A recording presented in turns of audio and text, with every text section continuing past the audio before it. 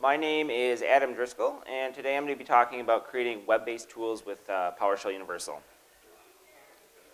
So what are we going to be doing here today? We are going to go through a quick PowerShell Universal overview. I have just a couple slides. I mostly want to do demos. I'm going to try to get to all of them. I made too many. And we are going to create some REST APIs with PowerShell. We're going to do some automation stuff. I don't actually have a schedule, but we'll set up some scripts and we can see what that looks like. And then we're going to be building a UI kind of around those APIs and that script. So what is PowerShell Universal? It kind of has three major feature groups. APIs for like REST APIs. Automation, which are scripts, and we have in-browser terminals, schedules, that kind of thing. And then user interfaces. So we have a couple different ways to actually make user interfaces.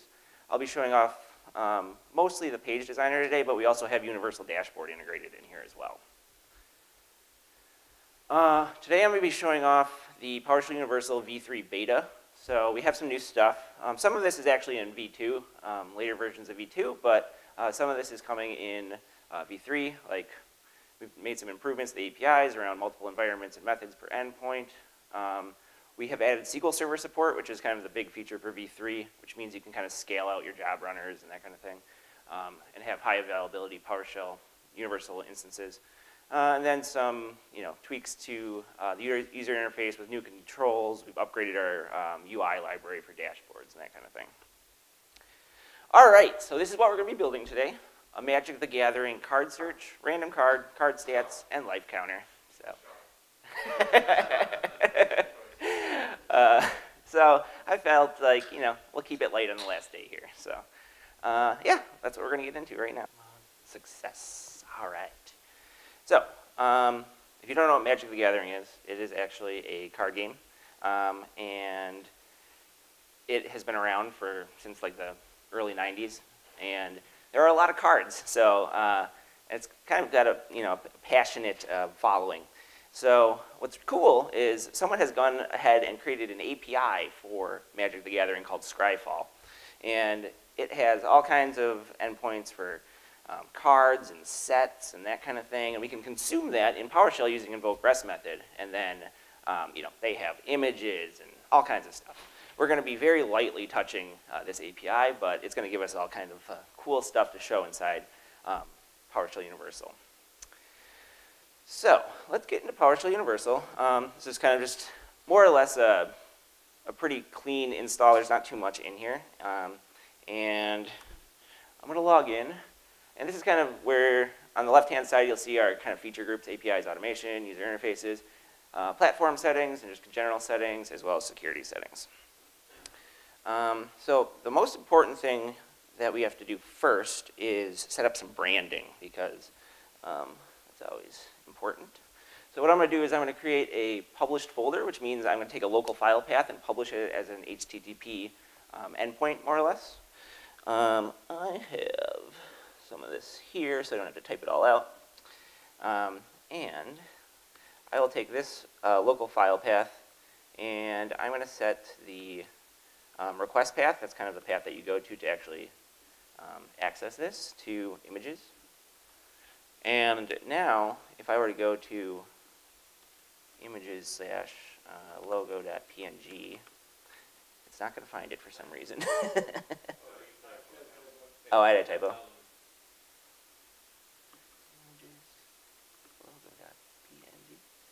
There we go. Okay. So now it's taking that local file on disk and serving it over HTTP. So anything in that folder will show up in this way. I think I also have a JPEG here for a little smaller. Yeah, there you go. All right, so if we go back to Universal, I'm going to change a couple settings in here. We're going to call this Magic Gathering, and we want to do images / logo.jpg. And if we save that, reload it, and now we've branded it Magic the Gathering. The other place that you can actually do that is in a login page. If we did images / logo.png, actually I think I'll pop that up. Images / logo.png, save that. Let's see if that works. So there's that image, and now when I log out, rather than PowerShell Universal, it says Magic the Gathering. So it's kind of funny how important that is to people. So, yeah, so now we have our Magic the Gathering PowerShell Universal instance branded. Very important. All right, so now let's look at creating an API. So the first API I'm going to create is going to be a random. Well, before that, I actually want to, let's put a variable in for the Driscoll API so I don't have to keep defining it over and over again. So if we go to Platform, Variables, I'm going to create a new variable. I'm going to call it Driscoll API, and I have that in here. So it's just api.driscoll.com. And now that I define this variable in here, not in the description though, I did that actually when I was practicing this. Now that I have that API defined in that variable, I can use that variable anywhere inside PowerShell Universal. That's just like a regular PowerShell variable. So let's go to endpoints. I am going to make a random, let's see, yeah, random card endpoint. And we'll just turn off authentication, create that, and go to the edit details. And now you can see I just have an editor where I can put PowerShell script. And this is the API that's going to get called to actually execute this PowerShell script. So, again, I have this saved here. Oops, I don't want to learn more about my own product. All right, so I'll go through this code, but I just want to type it all. All right, so I have a random card, and I'm calling this Driscoll API, calling cards/random. So it's just going to give me a random card in Magic the Gathering game. From there, I don't want to return the whole card data, so I'm just going to return a couple things like the name, type, set, the image URL, the text, and the flavor text. So if we save that, and we actually execute it in here. So you can see it went out to Driscoll, and we have some information there. But what's really cool is that I actually copy this invoke REST method call, pop that open, and I put that in my terminal, execute it. You can see that it went out and ran my PowerShell script inside PowerShell Universal and actually returned an object back because it was formatted as JSON. So you could actually pick stuff out of it. All right, so now let's make a little UI over that. If we go to, come on, mouse. If we go to Pages, we can create a new page. I'm just going to call this one random. And we won't worry about the URL. You can change the URL, put a description on it and stuff. And if we actually view that page, you kind of see something like this. So this is just a blank page, nothing too interesting. It looks kind of like the admin console, except that it just has the pages. But if you click Edit, that's where it gets kind of fun. So we have properties for the page, a toolbox, and then variables that show up in the page. So since we want to display our random card here, what we want to do is kind of load some data when this page loads. So I can select my API and get my random card API in here. So if I just click that, save it, save that, it's going to reload the page. And now when I look at the variables, you're going to see that it actually loaded up the variables from that API. So now I have the image, I have the card name, type, that kind of thing. So what's cool about that is then I can start adding controls to my page. So I'm going to add an alert at the top. It's just kind of a little box that you can kind of color depending on what you want to show. And rather than having the message in here, I can put the name of the card. So now we have Raging Minotaur in there. But obviously we want to display the card itself. So we can put our $image into that URL there, and now we have the actual card itself. And let's do one more. We will put in a, whoops, I want text. So I'm going to put in some text, and I gotta look at the variable again. I don't remember what it is. I think it's just text. Okay. So then we can just replace this text with $text. And boom. So what's cool about those variables is you can use them in any one of the fields that accepts text. So I'll show you in a little bit how we're going to put it into a URL to dynamically update the page based on things that we click and that kind of stuff. All right, so there's our page, and we save it. And a user of this page that's not an administrator just wouldn't have that edit button, and it would look like this. And if you were to actually resize this and kind of lay things out differently in smaller screen sizes, it'll automatically adapt based on the screen size.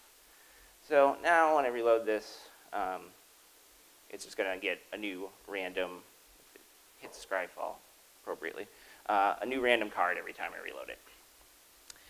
All right, so now let's look at a script and how to actually take some user input and produce something based on that.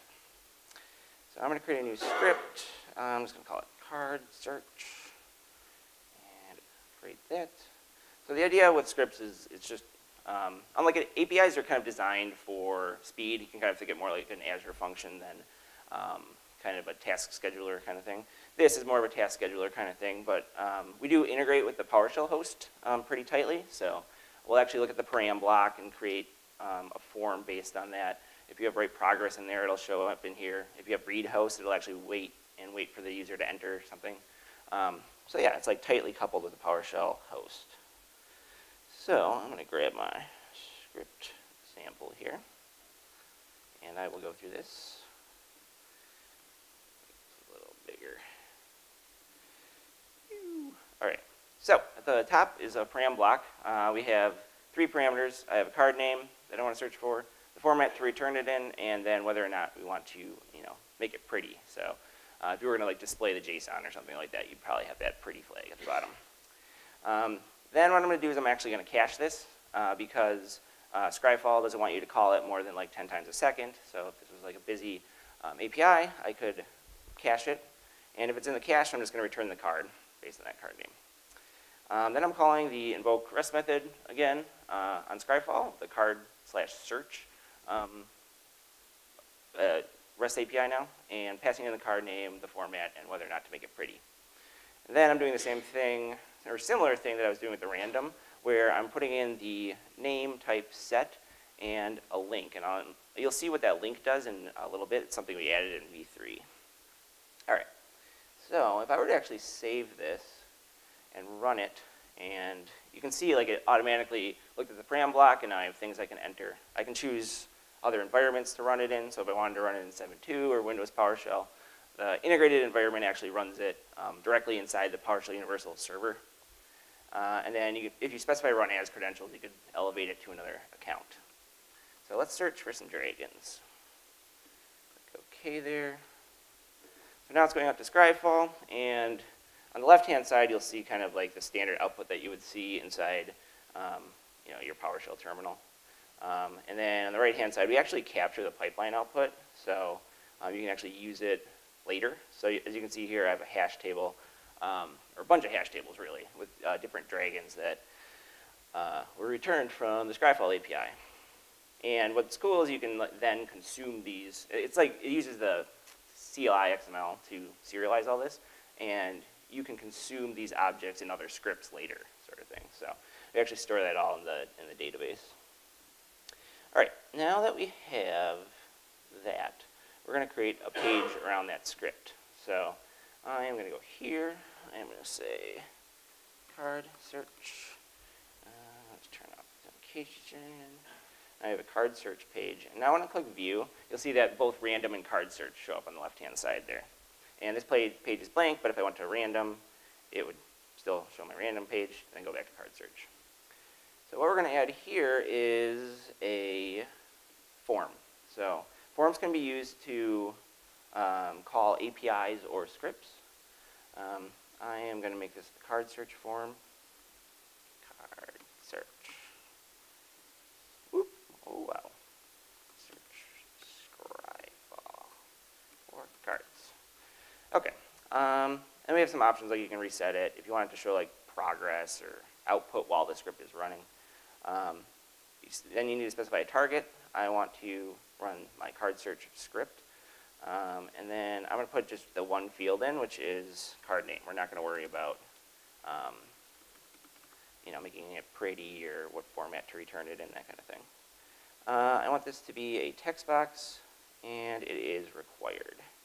And then I'm going to customize the icon, which is very important. And we're going to say search instead of save. Okay, so let's try that. Oh, one thing I forgot to do. I want to change the result type. By default, it's none, which means it'll just say, like, success, you submitted this form. Text will actually return the text of that PowerShell script that ran, or the API that ran. And then a table will actually look at the object that was returned and generate a table based on that. So I'll save that, save this, reloads it. Now let's try our dragon again. All right, so it actually went out, called Scryfall, returned the dragons, and you can see that my type, set, name, and value are there. And that value is actually that nested hash table that defined a link. So since I said like type link and the URL and then the text for the link, it generated the link for me. And that doesn't go anywhere right now. So I just get a 404 there. But I want to take it to the next step and actually make that link go somewhere. So we're going to create another API. I will create slash, I gotta make sure this is the right one, because I need to get, well, let me think about this. This is card, no, that's the link I'm generating here, card. So I will just do slash cards slash colon ID. You might not be able to see that very well, but I put a colon in front of the ID, and that makes this route dynamic. So you can put anything in that ID part of the route, and it will show up inside your API. So I'm going to say, OK, we're going to turn off this, and we're going to go like this. And now, again, I'm going to go and grab this so we don't have to type it all. And this is going to be very similar to the random one, except that we're passing in an ID rather than calling the random endpoint. So in this example, I have a param block at the top, and it's going to automatically bind that dynamic route parameter to this ID. So, and then from there, I'm doing the caching again. I'm calling the Scryfall API with the ID of that card, and then I'm returning the same data that I was returning in the random card search thing. So then we're caching it. So let's save that.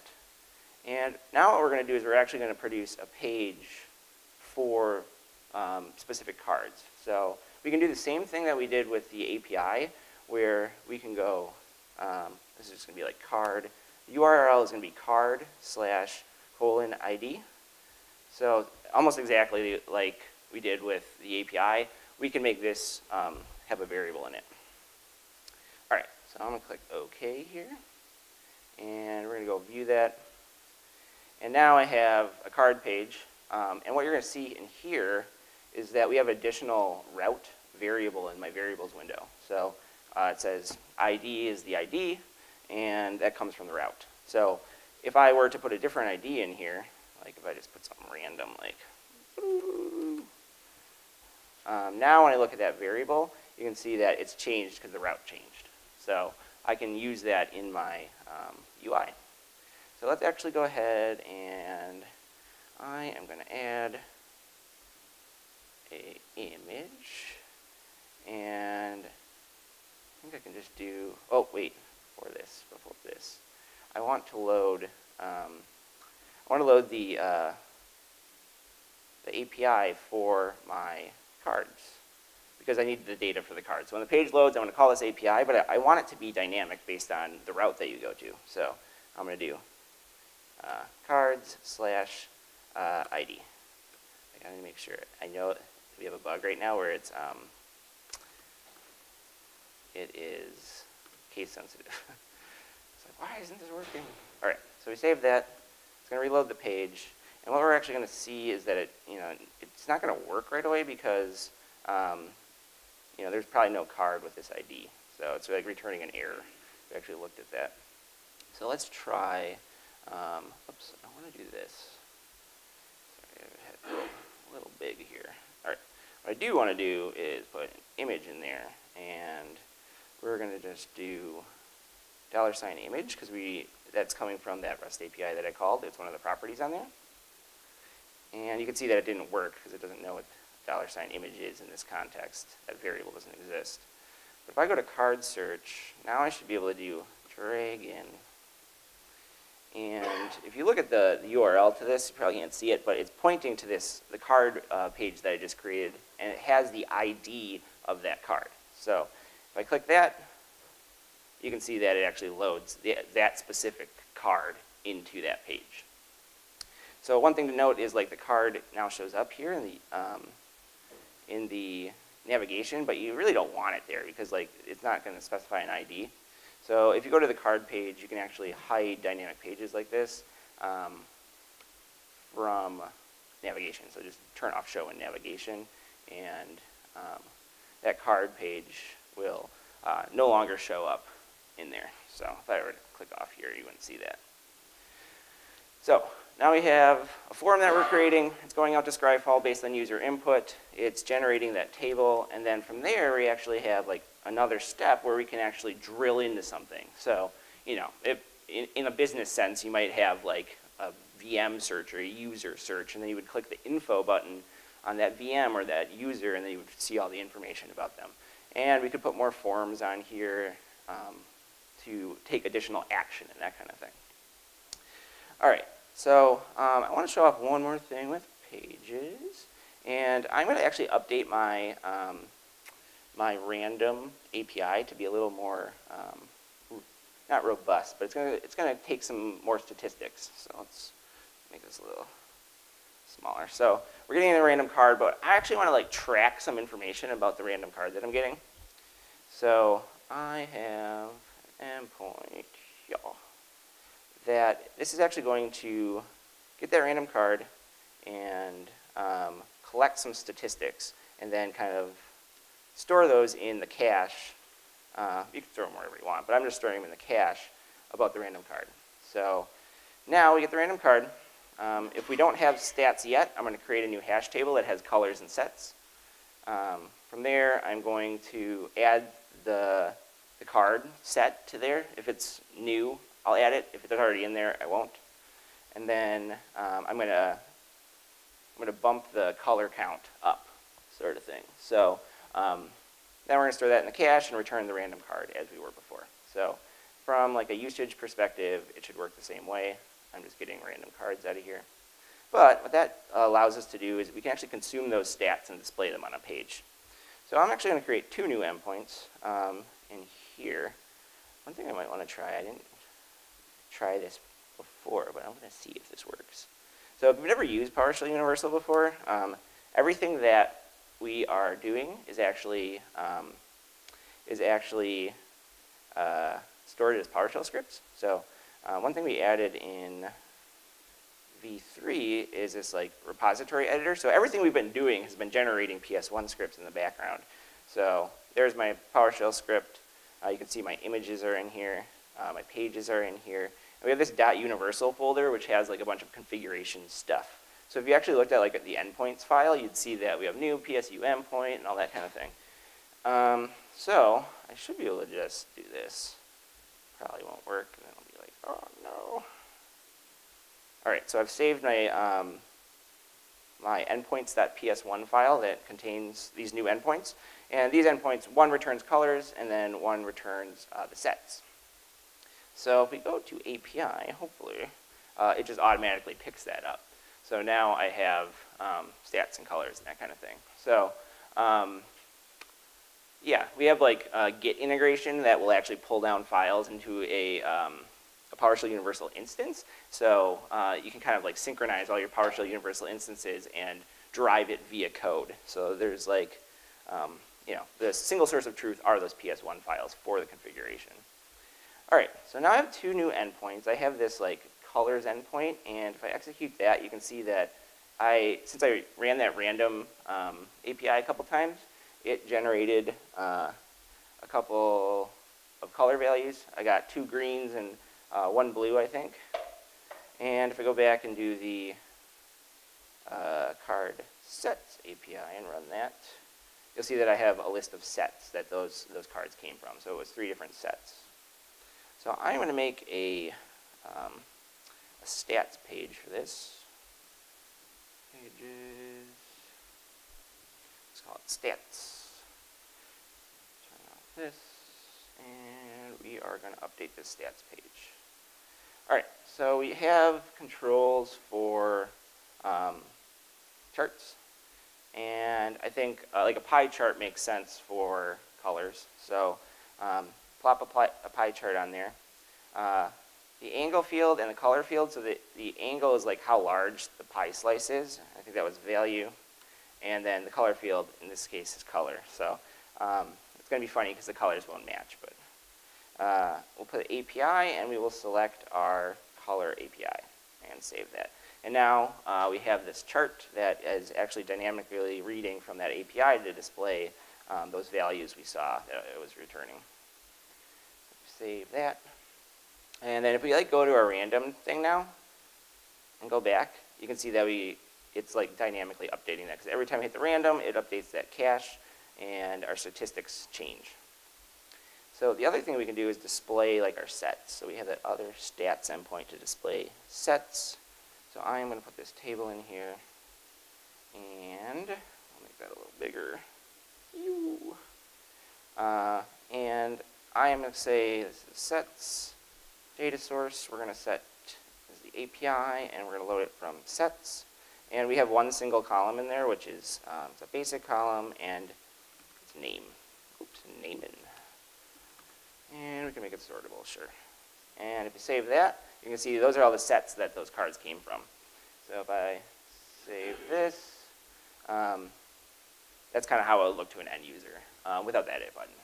And again, if we go to random and stats, random and stats, it's updating both the table, pie chart thingy, and the list of sets. All right, so now I want to show some integration into a universal dashboard. So that's kind of how PowerShell Universal started. It was Universal Dashboard. It was a PowerShell script module that did all this without the fancy admin console or anything. And we actually still support that. So you can still build web pages using Universal Dashboard inside of PowerShell Universal. So I'm going to create a new dashboard.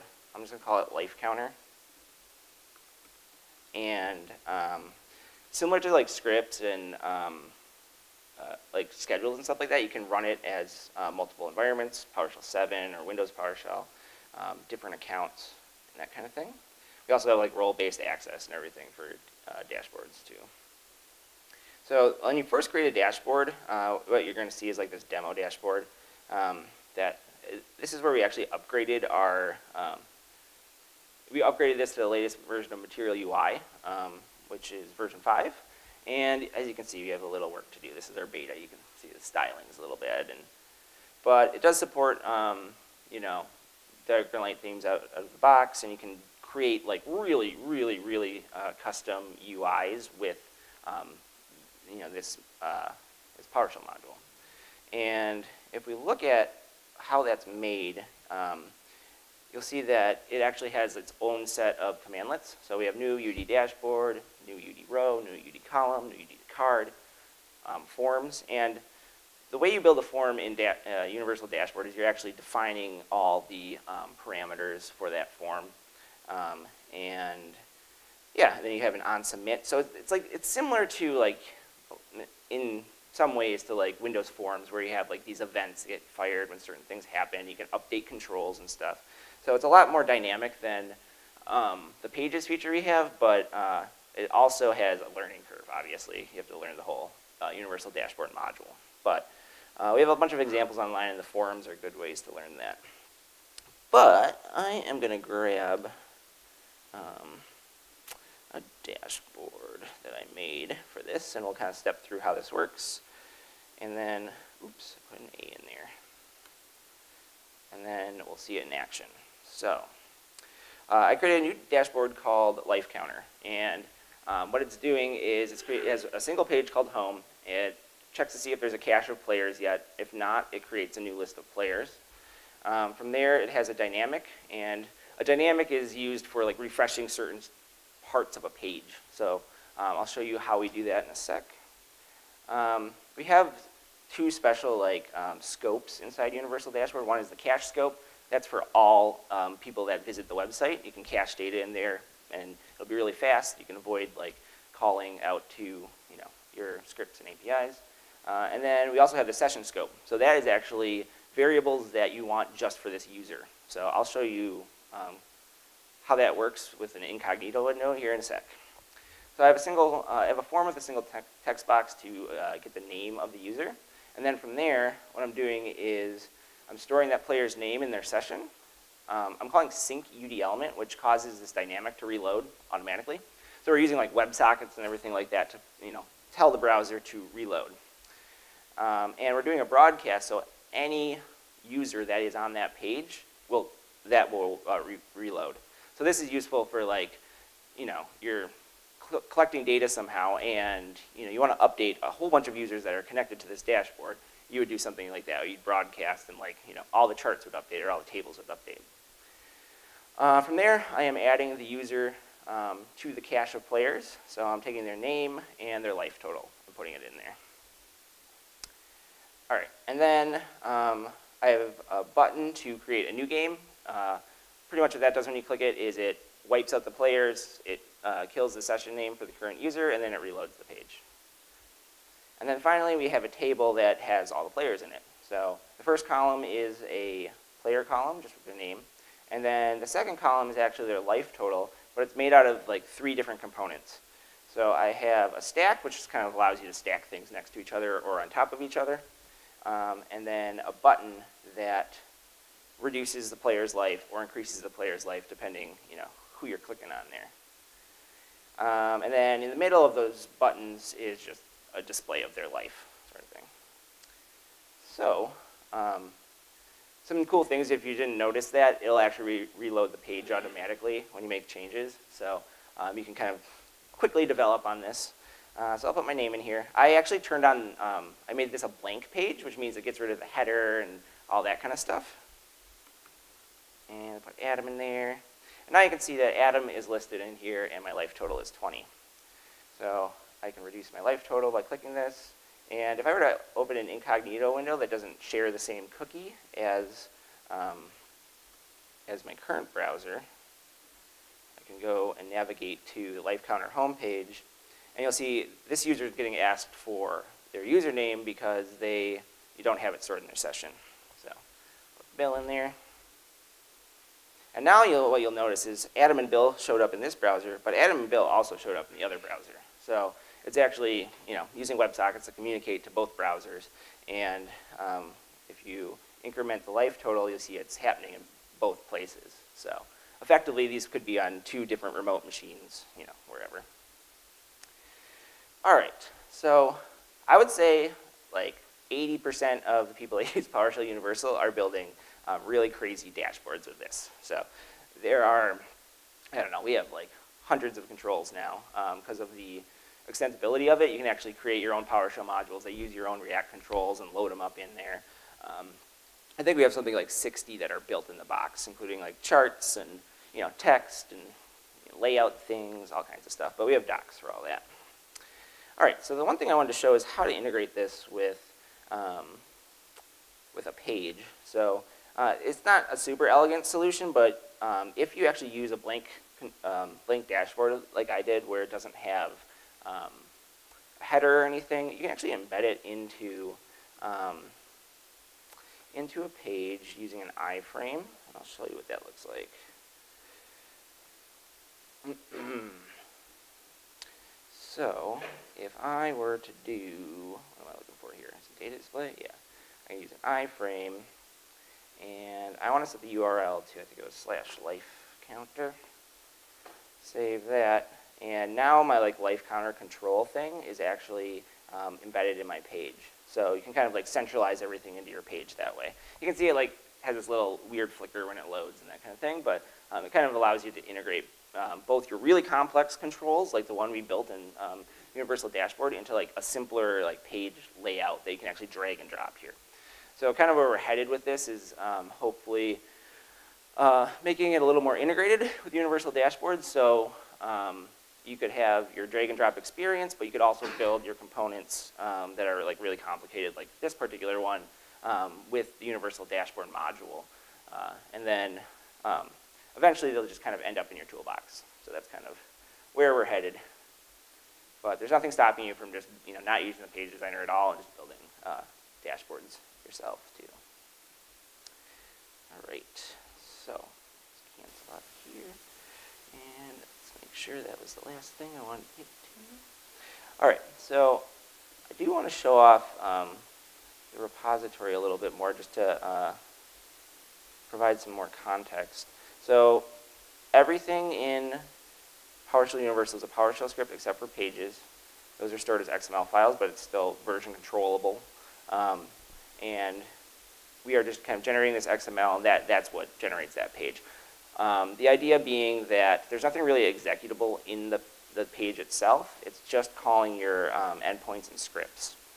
And then you saw me configure some other things like the login page. There's where I set that image.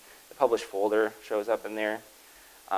We have a manifest of scripts, so it won't just like pick up your scripts. You can put them into this kind of manifest file, and that allows you to configure additional things like error action, info action, the location of the script if it's in a folder or not, whether to run it as another user, that kind of thing, and also variables show up in here. So we do have secret management support where we actually integrate with Microsoft Secret Management module. If you guys sat through that session, it will actually store them in the vault that you have configured, that kind of thing. All right, and I think that I got through that much faster than I was planning. All right, well, thank you for coming to my session, and find me if you ever want to look at some of this or chat about anything. So, thank you.